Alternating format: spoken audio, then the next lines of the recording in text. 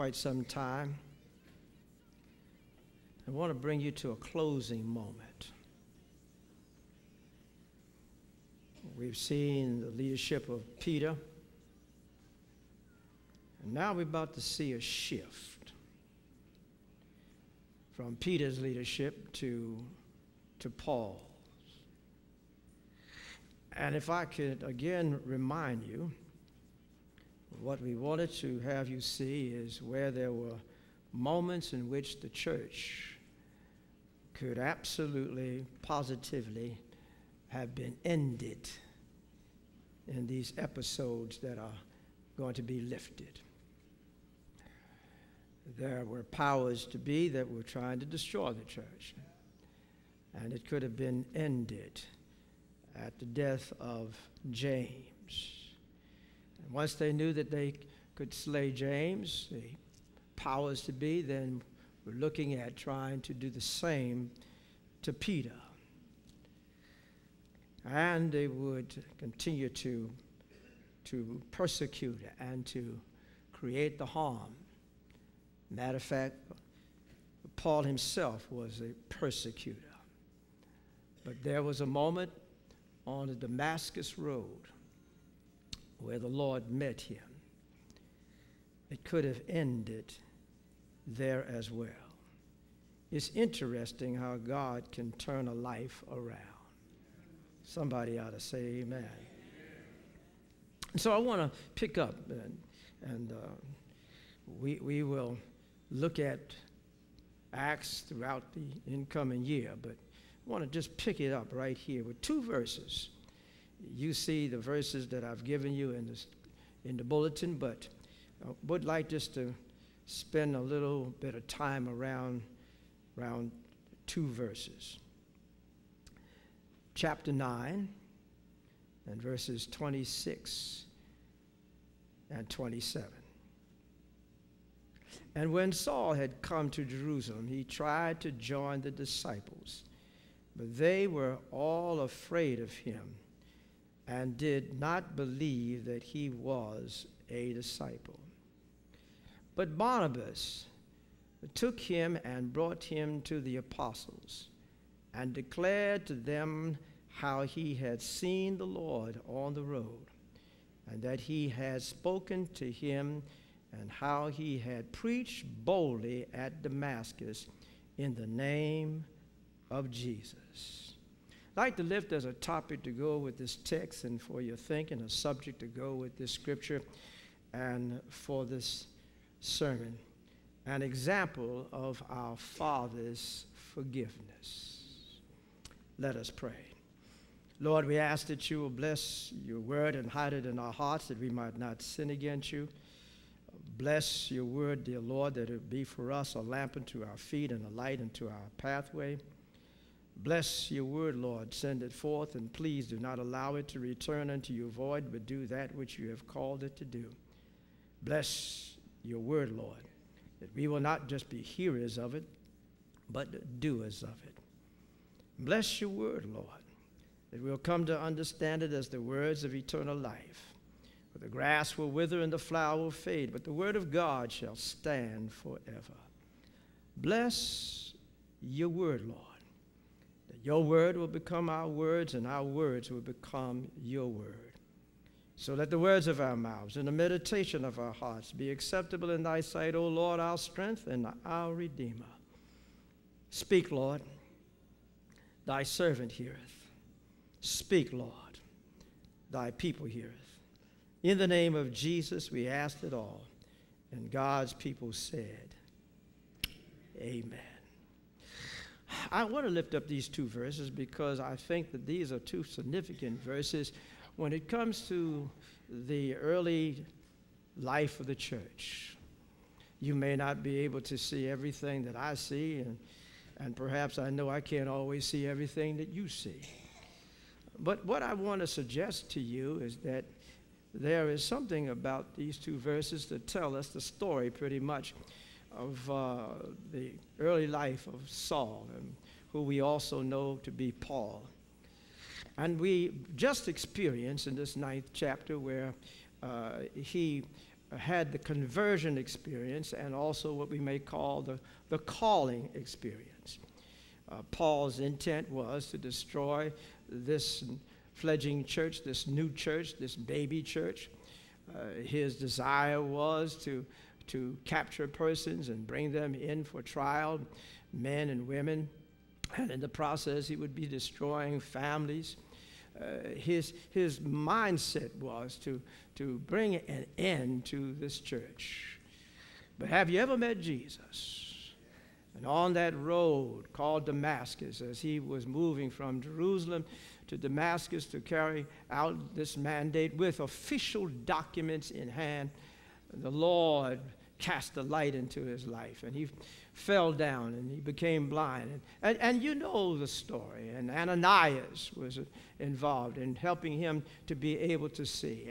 And he retained his sight, or he gained his sight. And the story goes on that he became one who was the great leader in the early church. But whenever he would go to church, especially there in Damascus, the people wondered about him. Matter of fact, the text even said they were afraid of him.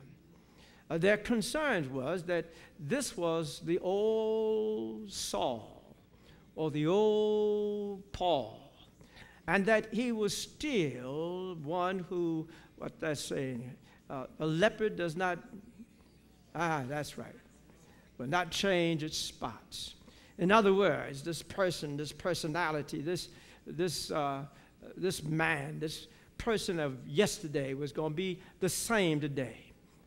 And sometimes, no matter how much you might try to convince someone, no matter how much you even might change your clothes and get all dressed up, they still see the same dirty you. Sometimes people cannot begin to see anything else except your yesterday. Sadly to be said, sometimes it is that persons have already added up the years behind you and still want to keep them fresh before you.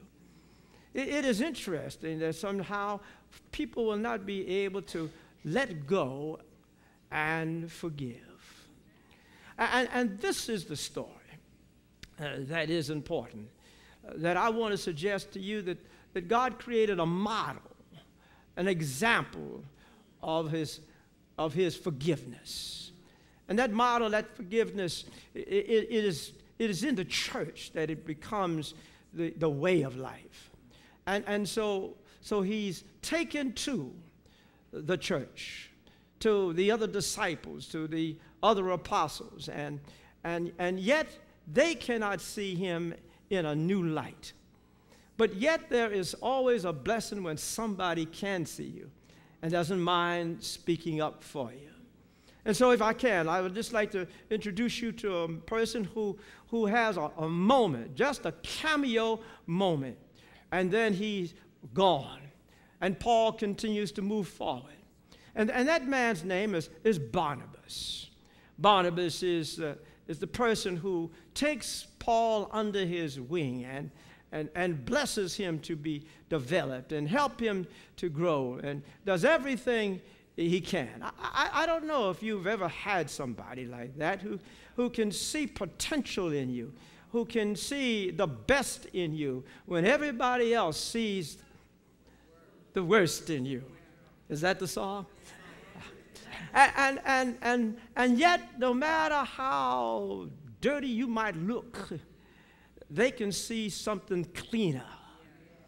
They look above and beyond your faults. And the word forgiveness is a marvelous word, but it really means to forgive a person in spite of all of their faults and their failures and their wrongs. The blessing of the matter of forgiveness is that it says indeed to the person who is broken down that they are worth being picked up. Who has fallen is worth more to be lifted up. Who in their worst state is still good to God. Oh, and this is what Barnabas did. Barnabas, in these two verses, Barnabas steps up in this 27th verse and says to those who have already made up their mind that this is Saul/Paul, that no, I've seen him. I've seen what happened to him and how he came through the Damascus Road experience. I've seen just where he is now and how he spoke boldly to all the others. And I believe that when there's somebody who can do that, they can begin to create a spread, a contagious spread of love, a contagious way of love, a contagious thought of love. And as you read a little beyond that 27th verse, Paul is able to contend with the Hellenistic persons of his day who are absolutely against Christianity and even begin to attack Paul. And then the people of the church, the other disciples, are the ones who gather him up to make sure he escapes. That's what God does for us every now and again, I believe. He knows how to help us live for another day. Oh, and the thing about it is that I want to suggest to you, is there anybody that has done that for you? Is there anybody that you've done that for? And you might ask the question, well, how can I do that? Because sometimes forgiving people is a hard thing to do. Sometimes it is a matter of persons thinking that they can take advantage of me. Sometimes it looks as if what it is a matter of cowardice. And it is a matter of my surrendering. Sometimes it's not what I think. They should get the full orb of justice and be able to understand that what they did wrong, they should be punished for it. But have you ever had somebody tell you that there is a need for a second chance? Is there anybody here that can say, I need one too? I want to suggest the first thing that absolutely is mind-boggling, and that is encouraging forgiveness.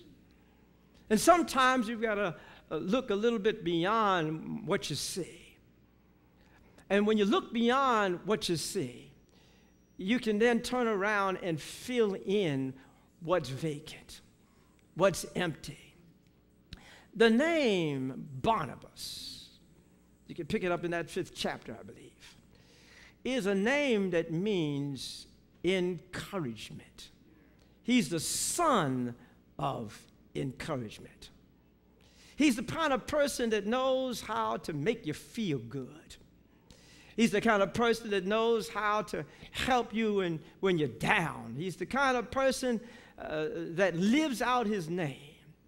And when God gives you a certain gift, you ought to be able to understand that the Lord has blessed you with something unusual.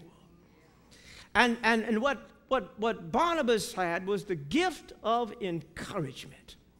He took Paul in the midst of Paul's lowest moments and began to let Paul know that he was a great person. He took him in and was able to tell him that he could do marvelous and wonderful things. And it's so significant about how Barnabas handled Paul, how the relationship was. Because everywhere you see the travels of Paul and Barnabas, you always see the name Barnabas first. Except there's a moment in which he doesn't have his name first. Matter of fact, it just says Paul and friends. Now that's good when your ego doesn't get in the way. Because some of us wouldn't allow it if we happen to be the chief person and the first person would want somebody to put our name last. But when you know what your gift is and you know what God has blessed you with, when you understand how good God has been to you, when you're not threatened and your whole manner of doing things is not overwhelmed by what other people do, you don't worry about your status, and you don't worry about your titles, and you don't worry about those kind of minute things. You know what to do when God puts you in a place to do what you have to do. And that's Barnabas. Barnabas lifts up Paul and allows Paul to even get to the front position, because he's encouraging Paul on this journey. That's what life is all about. Because the way that God works is that he will turn around and bless you even more when you stop worrying about somebody else's blessing. I sometimes wonder about how we react. When somebody else is blessed, don't worry about that person's blessing. Just realize that God's got a blessing for you too. And matter of fact, if you stay in the rain, you're going to get some rain on you. You'll catch that on the way to the parking lot. You just have to do what the Lord wants you to do. And without any intimidation, without any lack of confidence and self-confidence, Barnabas pushes Paul forward.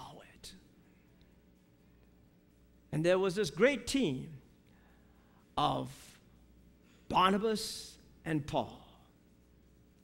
But there was one contentious moment. Pick it up in the series of verses where they have been successful in the first missionary journey. They go out and they come back, and they want to go out again. Paul is adventurous. Have you ever seen anybody turned on and just anxious about doing what the Lord wants them to do? And so he suggests to Barnabas, let's go back over the field that we've just traveled. But we want to take John Mark with us. Paul says, no way. Not him. Well, let me give you some information. Let me fill in the blanks. You see, there was a team of Barnabas and Paul and their assistant, John Mark.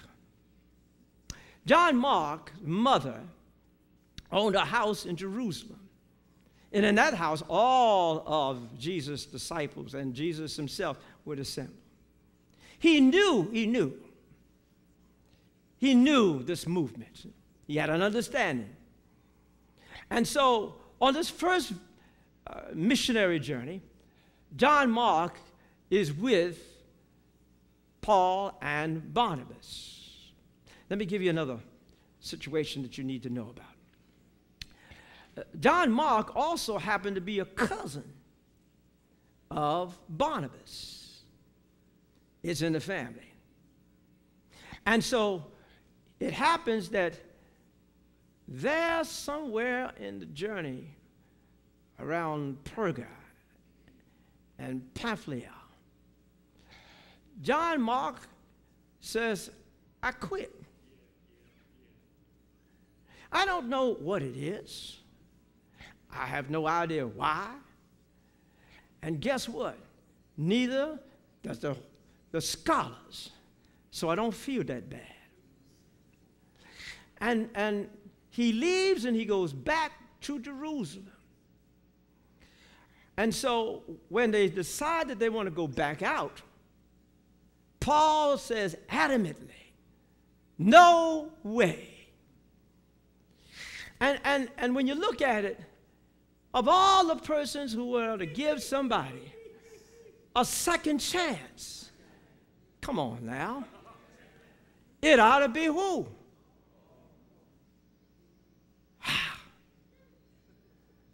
If anybody ought to give somebody a break, it ought to be somebody who got a break.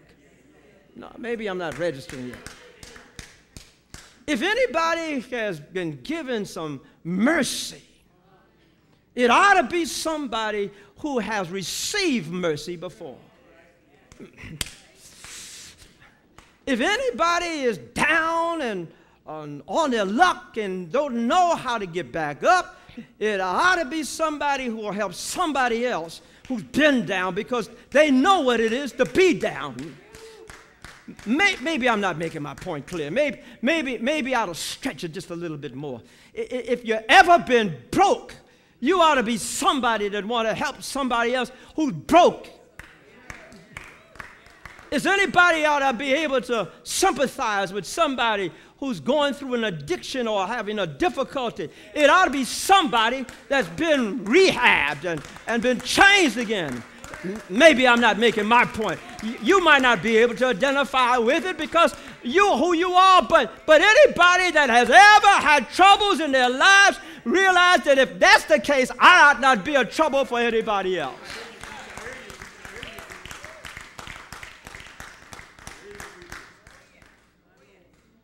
And I know I might sound like I'm having a difficulty with Paul, but no, I'm having a difficulty with all of us, me included.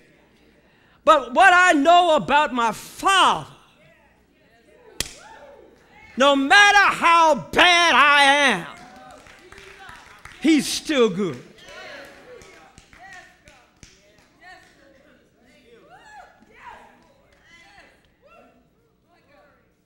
Encouraging forgiveness. And this situation is going to get better. Why? Because the model is there. The model was provided by that master himself, Jesus.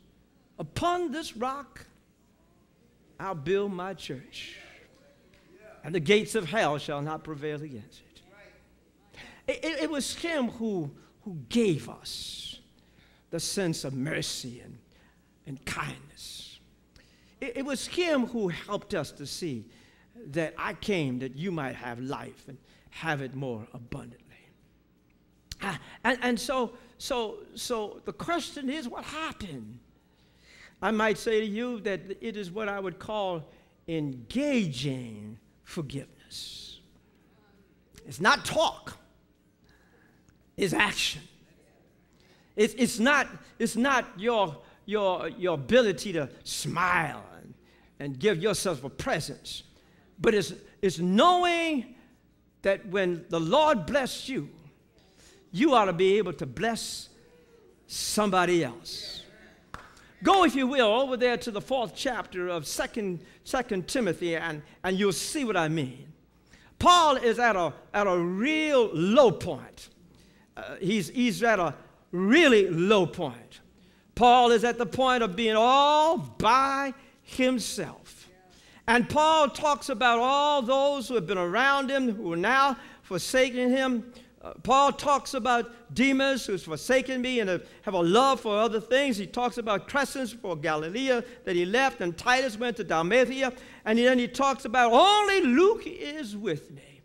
I'm really all by myself, and the death awaits me. I'm getting ready to go under the axe. I'm getting ready to be executed. I don't know whatever else I can do. But Timothy, when you come in this direction, I want you to bring my coat, and I want you to bring the parchment. But I also want you to bring... Oh, I wish somebody knows this story, can fill in the blank. I want you to bring John Mark. And I like the way it is said. It's a beautiful expression, because he's profitable to me in ministry. Oh, what a marvelous, wonderful statement over there in that 4th chapter. And he says it. I don't know what he did in the past. I don't know how bad things have been.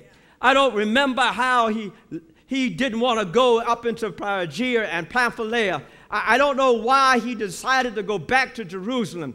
But I know one thing. He's profitable to me in ministry. I don't know what took place, and I'm regretful of all the things that have happened. But one thing I know, he's okay with me. I've come to the conclusion that whatever took place in the past, I'm willing to allow it to be forgotten. But I know one thing for sure. I need him, and he needs me. I've come to the conclusion that whatever happened, I've got to let it go and let God. I've got to get to the point where I don't hold things against nobody anymore. I've got to get to the point where I start loving my brother and my sister. I've got to get to the point where I can tell somebody that they're going to be all right. I've got to pull them together and realize that the cause is greater than you and I. But I've got to get to the point where I can say, my brother, we're going to be able to do this thing together. Is there anybody here who needs to forgive somebody else and then need the forgiving love of that same person? Don't you know God loves you? And in spite of where you might be and what you might have done, our God loves you to the max and to the uttermost. I'm glad about a God who loves me like that, who can put that love back into my own heart and back into my own spirit, that I'll be able to love somebody. But the word profitable is an interesting word. That word means to have a furtherance. In other words, it ain't stuck on yesterday. It ain't stuck on today. It sees a brighter future in the lives of others. Matter of fact, it is a matter of a word that even goes beyond furtherance. It means progress. Oh, progress. That's what we need in our world, progress. Is there anybody want to have some progress and walk together, children, and don't get weary? There's a great camp meeting in the promise. Is there anybody here that looks for a brighter day in their lives? Not worried about yesterday's issues and yesterday's sin. Is there anybody here that can say, I'm living for tomorrow because I see who holds my tomorrow, because the same person holds my hand? Is there anybody here that can say, I don't know about you, I'm letting all that yesterday's stuff that gives me nothing but gray hair and gives me ulcers, I'm letting all of that mess go. I'm going to live a new life in the Lord Jesus Christ, because I know my God is a mighty God. He'll move the pathways of instruction and give me a right way to go. Is there anybody going to go up on higher ground? Oh, if you do, you ought to just say, Lord, I'm ready. Lord, I'll need you. Lord, I can't do without you. You are awesome, God. I can't do it on my own, but you can do it. Is there anybody here who's willing to say, I'm glad that one day, yesterday, he grabbed my fallen soul, lifted me up, and started me all over again? Is there anybody happy that our God looked beyond my faults and sees my needs? Oh, I don't know about you. I'm just glad to be in the fellowship of the Lord. Why don't you stand? There's a wonderful old song, Reverend Small, called Higher Ground. I believe one verse says, I'm pressing on the upward way. New heights, not this low-level stuff, not the muck, the mire, not the dirt, not the trash. I'm pressing on the upward way. Lord, plant these metatarsals and phalanges. What'd you say, Pastor? That's the Latin for feet and toes. Plant them on higher ground. Don't you want to get on some higher ground?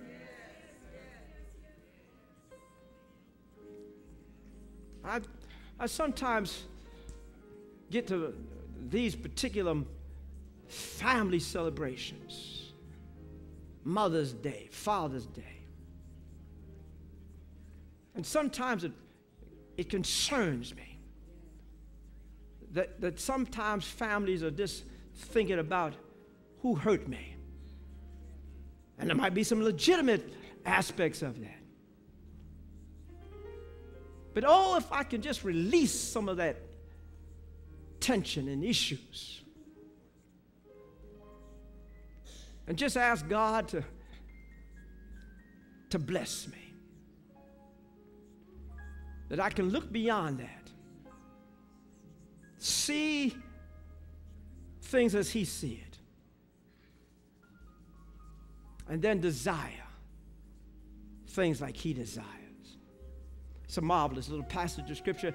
I believe it's the 37th Psalm, round about the 4th verse, I believe. I could be off.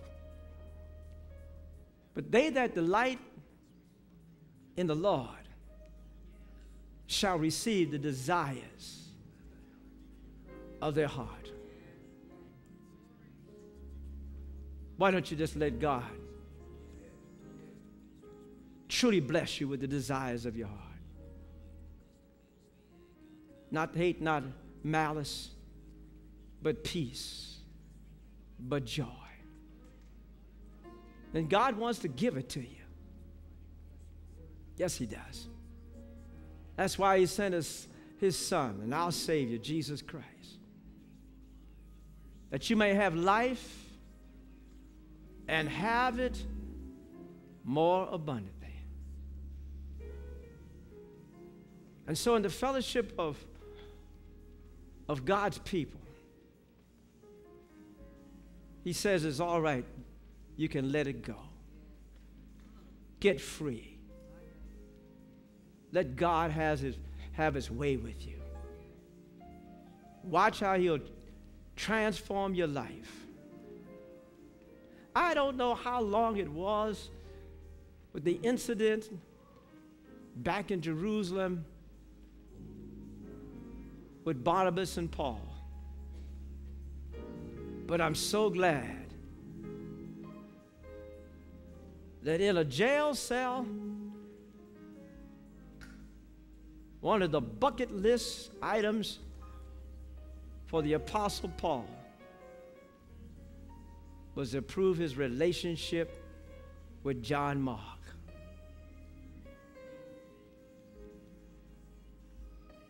What a God we serve. So we come to the floor. Might be somebody want to make the greatest and best decision that you can possibly make. And God is saying, this is your day, this is your moment. Let me have my way with you. Let me show you a better way. Let me bless your life. If you don't know Him, come to know Him. Give Him your heart. Never been baptized, make that decision of commitment. If you're without a church family, it's good to be in a place where people will love you for who you are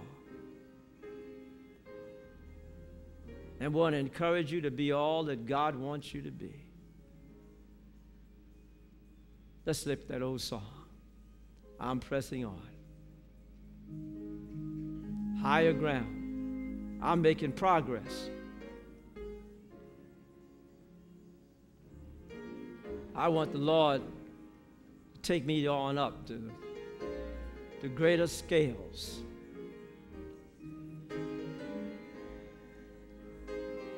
I upward bound, Lord, plant my feet on higher ground. Lord, lift me up and let me stand on heaven's tableland, a higher place that I have found. Lord, plant my feet on higher ground.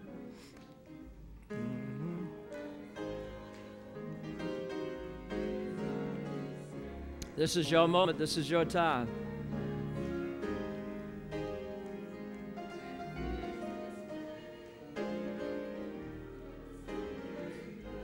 What a difference it is. But you know God loves you. He gives you a spirit to love others.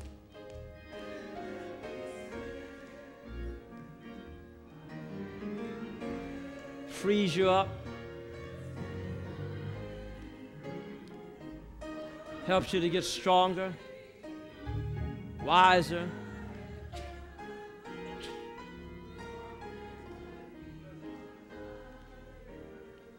Want to extend the invitation to prayer? I don't know a greater power.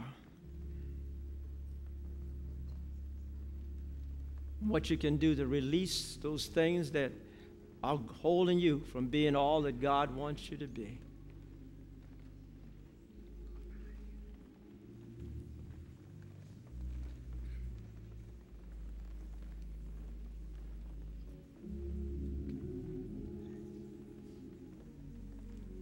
This prayer time.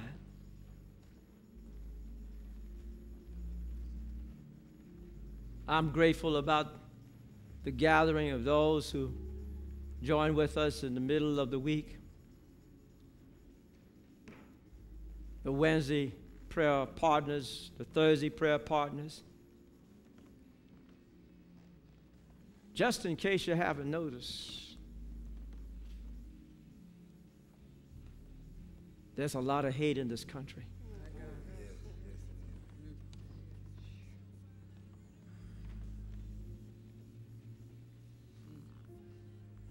And I don't know what it's going to take to wake us up.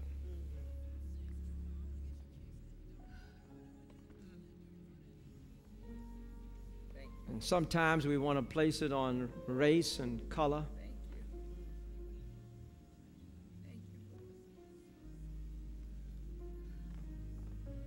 But I've come to the conclusion that the Pauline thoughts are right.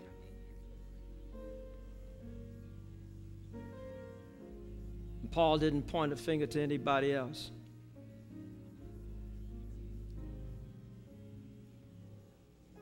Paul said, I am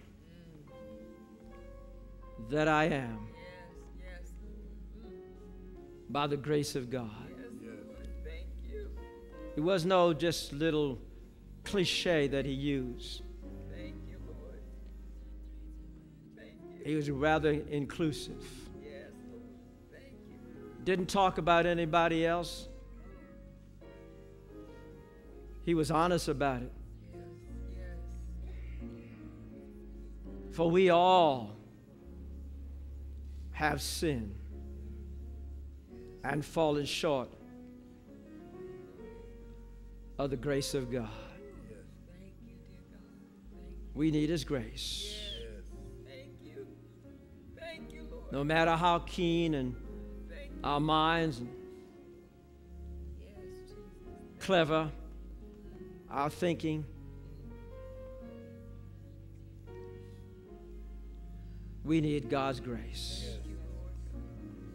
Thank you, Lord. Thank you. With heads bowed, eyes closed, as you hold the hand of the person who's near you and beside you. Yes, Jesus. Heavenly Father, we come asking you to bless us with your mercy, with your grace. We stand in the need of prayer. We stand before you, dear Lord, asking you to forgive us. Forgive us, dear Lord, of those secretive situations, those unseen situations. And we thank you, dear Lord, that you are willing to hear us. And we ask, dear God, that you will just touch our lives and remind us that you love us, Yes, Lord. Thank you.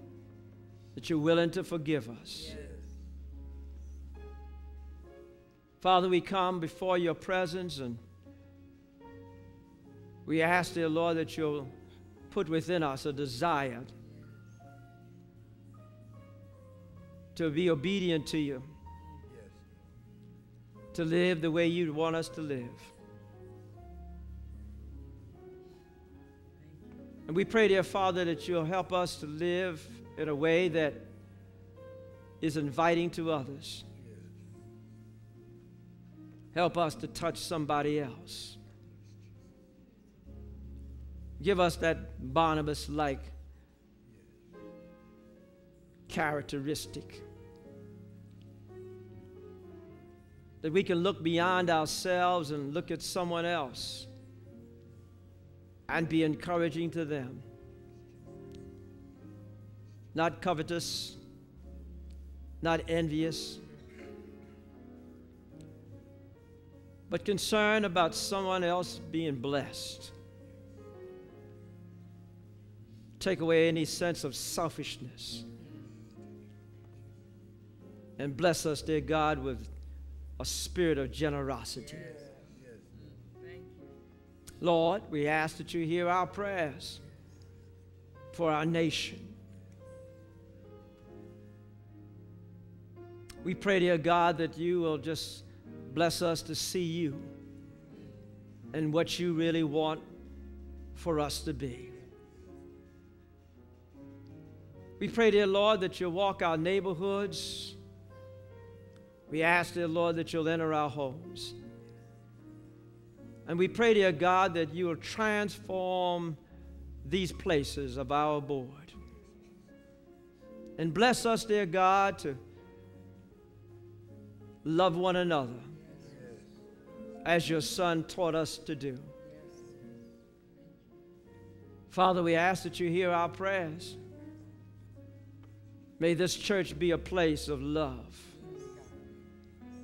of peace, of happiness. Those, dear Lord, who have saddened hearts, we pray, dear Lord, that there's enough of us who will cheer them up. And then we ask, dear God, that there'll be enough of us to encourage them on the journey. Now, Lord, we ask that you hear our prayers. We gave you a list of names of persons who need you in a special way. So do what you do always, Lord. Make your visits. Stop by hospital bedsides. Stop by homes. Stop by nursing homes. We ask, dear God, that you hear our prayers and bless your people. Now we ask, dear God, that you'll hear our prayers not only for ourselves but our nation. We pray, dear Lord, for the families of those sailors. Help them through this time of great need. Lord, we ask that you hear our prayers for all humankind. Thank you for being our God. If there's anything that I've missed, Lord, you know what my heart's desire has been. Hear your people. Bless them. With this we ask in Jesus' name. Your will be done. Our sins forgiven. And the people of God said together, amen, amen, and amen.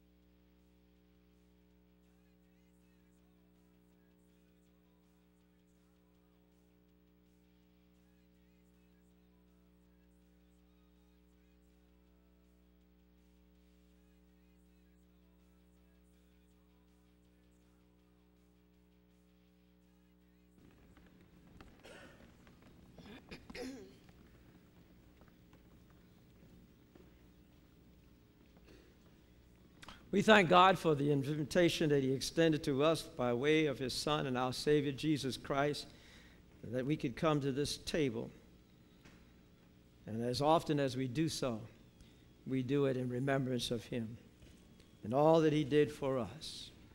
I'm going to ask that you will stand that we might join together in this communion litany that is found on just the inside of the cover page, the back cover.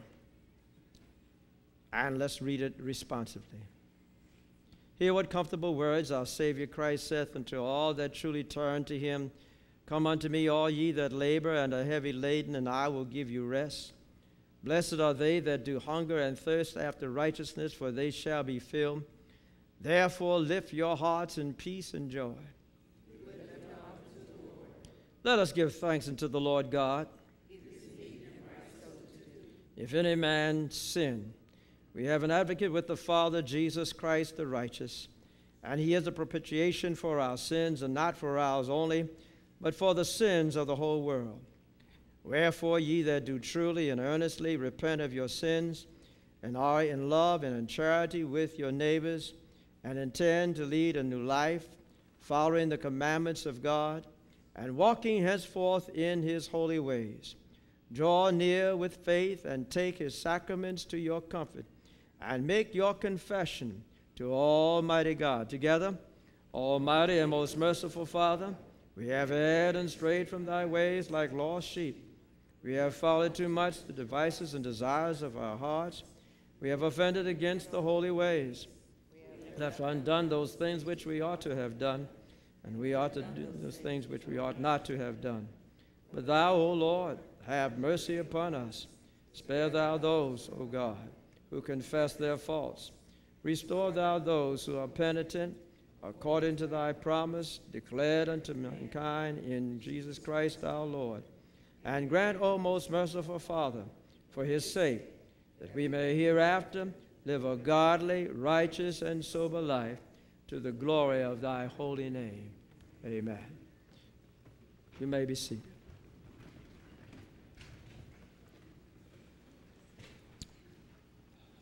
One of the tenets of this particular moment of sharing together is what Jesus did in giving us an understanding of the elements. When he took that cup, he spoke these words. This is the blood of the new covenant, nothing old, new, which shall be shed for the remission of the sins of many. Not only is it a new covenant, but it's inclusive. In shedding blood, the children of Israel made a sacrifice that set them free of sin. But what Jesus was saying, it's not just Israel, it's all of us. And I have come to give of my blood that you will be free. How many people do you know is going to give up blood? Maybe I ought to put it another way. Life? It only tells me one thing. They love me dearly.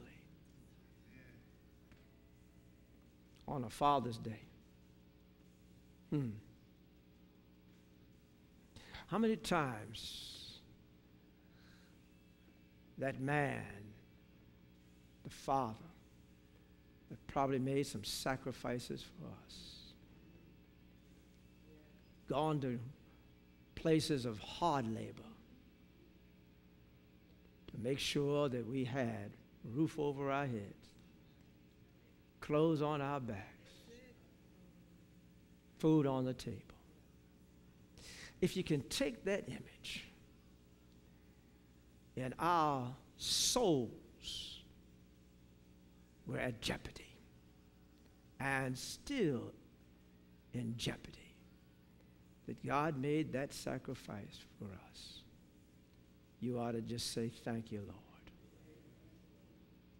We're going to ask now that Deaconess Alfreda Watson will lead us in prayer.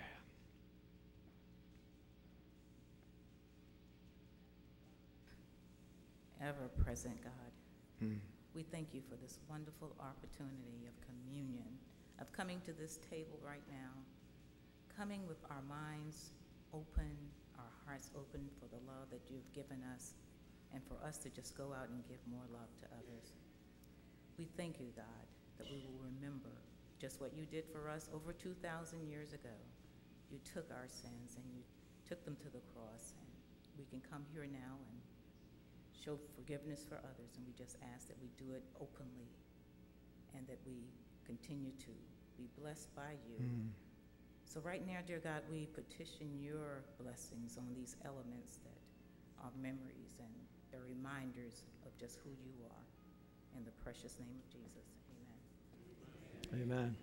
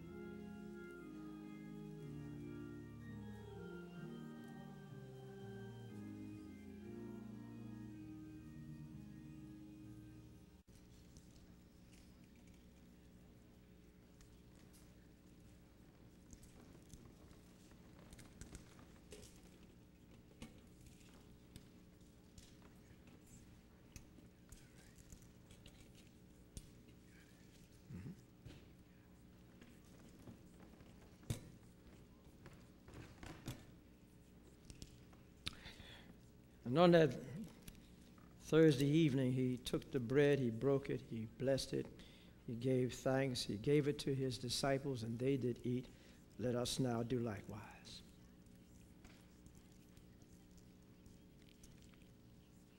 Let us join together in saying amen. And in like manner, he took the cup, he blessed it, he gave thanks, he gave it to his disciples, and they did drink.